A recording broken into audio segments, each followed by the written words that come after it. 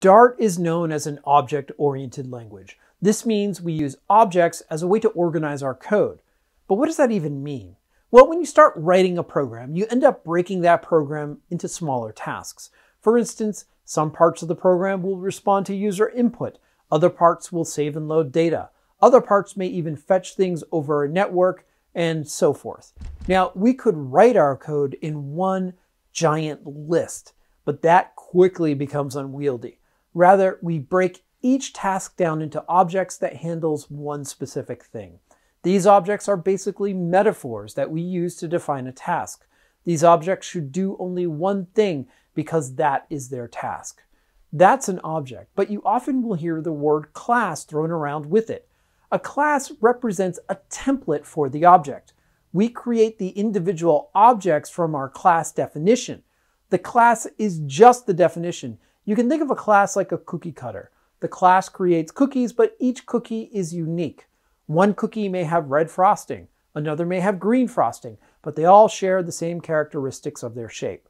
Another example are role-playing games. When you make a character, you often pick a class, such as a fighter, a wizard, or bard. Each character is unique, but a wizard can cast spells, whereas a fighter swings a sword. When we define a class, we give it state and behavior. This is just a fancy way of saying we give it variables and functions. The object will remember the variables throughout the life of the object. Best still, you can pass around objects into other objects, and all that state and behavior will go with it. Okay, that was a lot of information. Let's go see classes and objects in action. To get started, open a browser and head on over to dartpad.dev. If you have code already present that's not the example code, click the New Pad button and select the Dart option. Then click Create. Alternatively, you can click the Reset button to clear the old code. We're going to create a person class that will keep track of the person's first name and the person's last name. We'll start by defining a new class. We use the class keyword followed by the class name. By convention, we start our class names with uppercase. Everything in our class is defined in the braces. Okay, next we're going to give it a couple of variables. These are called instance variables or properties.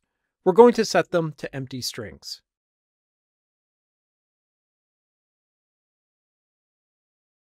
We can actually set them to nothing as opposed to an empty string,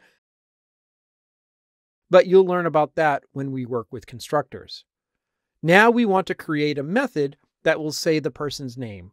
We will call this sayHello.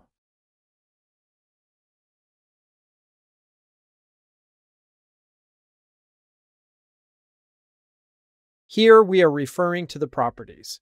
If you place this method outside of the class, you'd get an error because variables only have scope inside the class. Try it out. Move it outside and you'll see we get an undefined error. Okay, move it back. It's time to create a couple of people. First, let's create a weatherman. To create an instance of an object, you simply put the class name followed by parentheses. That object is stored in the variable.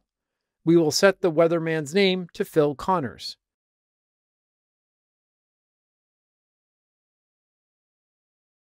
We access each instance variable by putting a period after the variable name followed by the name of the instance variable.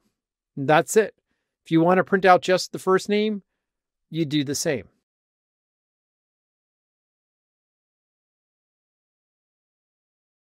In our case, we're using our sayHello method, so let's delete that line. Let's also make a singer. This time, I'm going to create a person using the new keyword. This used to be the way to create objects in Dart. As of Dart 2, you no longer need to use the new keyword. You may see this used in older code, but for new code, it's a good idea not to use the new keyword. Okay, let's assign the first name and the last name.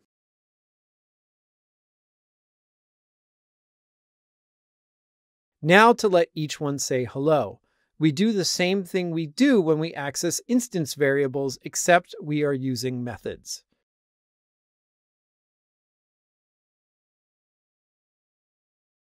Now run the program. Both people say hello.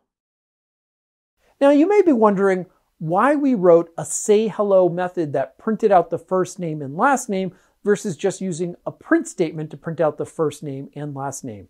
You can do this, and it may be fine in some situations. Generally speaking, a good idea is to let the object manage its own state. As a benefit, other parts of your code can now use that say hello method. Also, when writing your class methods, you want to keep them small. If you find yourself writing a lot of code in a single method, a good idea is to break that method into smaller methods as a way to organize your code. As you can see, object-oriented programming isn't just about learning syntax, but there's a lot of best practices and design patterns as well. Don't worry about learning them all at once. It will come in time.